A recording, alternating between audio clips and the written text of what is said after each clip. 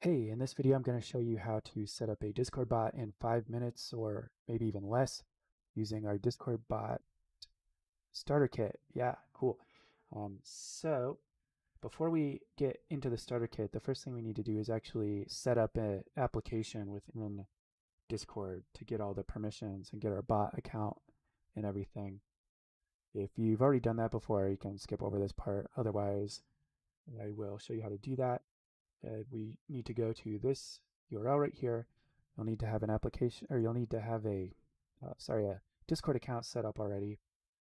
And if you do, you should see something like this when you visit that URL. This is your list of all the applications that your account is the manager of. Very cool. So you probably won't have anything here unless you've done this before, in which case you don't really need this video. But we'll create a new application. Call it my new bot. It's fine. Create that. So we have our application, and then we create a bot account to go with the application. This warning is saying that once you create a bot, you can't undo it. No big deal. Skip this. And cool. So we have a bot. Our bot can only do things that we give it permissions for. So we want to scroll down to the bottom here and give it a send messages text permission that will allow our bot to send messages back into our Discord server, any channels that it has access to, and that's all we need for now. If you ever need to add stuff to this because you're adding new things to your bot, just come back here and you can change this anytime. So sweet, we have our bot, we have our application. The only thing left to do is add it to our Discord server. To do that, there is another link you need to know, and here it is. It's also on the Discord app.com domain, /OAuth2, authorize, blah, blah, blah. All we want to do is change this client ID here. So this is a placeholder. But if we copy the client ID from our application into that URL and visit it, you should see something like this. So this lets you add the bot to any server that you have permissions for. I'll just add it to our meetup group server, and cool, we can authorize it.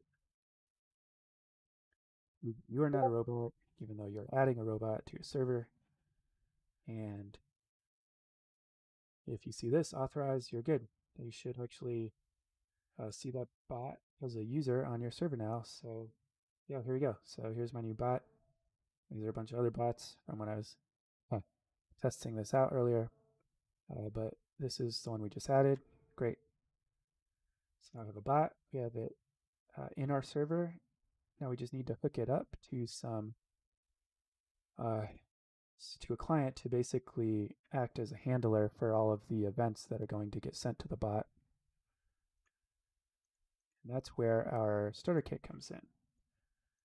So to get to the starter kit, we have a GitHub repo here. I'll post this link in the video notes. And what you need to do is clone this GitHub repository somewhere on your computer. Doesn't really matter where. I'm going to do it into this projects folder I have here. So git clone. That's our repo.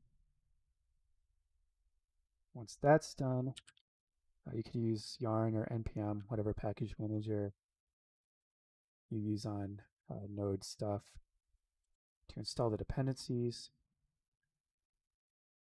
Nope, sorry, before we do that, we need to change into our repo.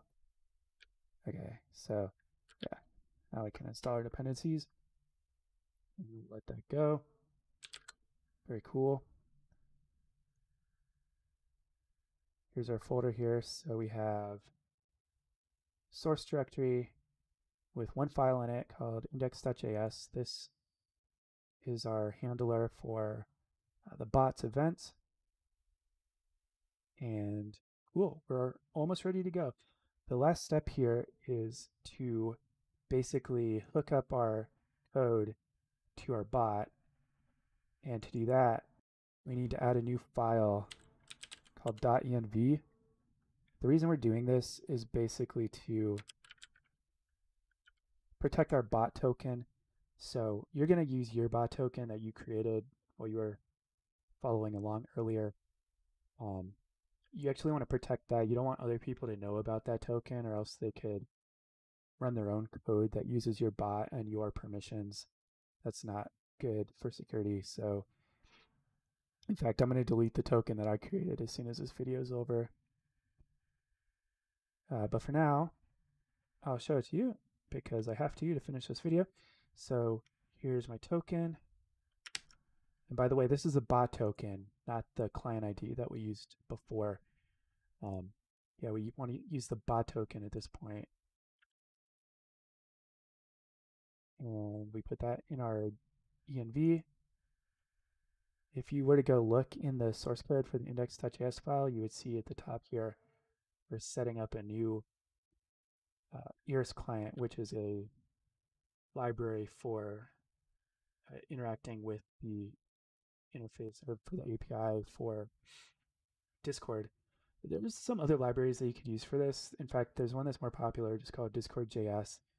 But I kind of like Iris. I think the memory usage is a little bit better once you get to bigger bots that are on a lot of servers or handling a lot of requests. Anyways, they both work pretty well. I would probably recommend checking out Discord.js for your first project if it's not going to be huge. It looks like they have better documentation and probably some more features a little bit. But Iris is cool. I mean, it works well. So this starter kit uses Iris. And now that we have our bot token set up, we actually should just be able to start this server and have it be working on Discord. So if you look in the README file, there are instructions for all this in case you forget or need to look it up. But there's two ways that you can run the bot. So there's the dev, which will load it up with hot reloading and kind of a file watch. So as you make changes, you can see different behaviors without starting and or stopping and starting your server. Let's do that for now. So I run yarn dev. We should at the end see this here if it were connected and ready. There's a console log on this on ready event here that fires when that happens. If you don't see that, it's probably not working. And the other thing that you should see now is on Discord. Yeah, your bot will be connected. Looks like it's active. And we should be able to send it a message. So it's kind of a best practice to only handle messages if you're mentioning the bot. I mean, it doesn't have to. The bot can actually be sent, and it is sent every single message that happens on your server. It's just if you try to handle all of them, it can get a little bit messy. So this bot will do one thing. If you mention it, it should respond back to us and say present. Oh, it says hello world because I changed it earlier. But it's working, so cool. We can, at this point, go back and look at how you would make changes to this and start adding some features and things. We won't do too much just to keep this video short, but this is all in one file, so all of the logic for handling events is in index.js. And the main one here is the message create event. So whenever this fires, we're going to have an async function that gets past the message object from Discord. And this message object has a lot of stuff. I would recommend maybe going in here and console logging out the contents of this message so you can see it and play around with it. But what we do here is kind of run this array method on all the mentions. And if the bot's user ID is in that list of mentions, we set bot was mentioned to true. And then if bot was mentioned is true, that's when we actually will create that hello world message that we saw earlier. It's probably a good idea to handle errors just because you can get errors for a lot of different reasons. So we put this inside of a try and just catch the error. And you could do a lot of stuff here and do some logic to retry the message. In this case, since I don't know what people want to do, we just kind of took a minimalistic approach and just going to console log out the error if one happens. So let's change this.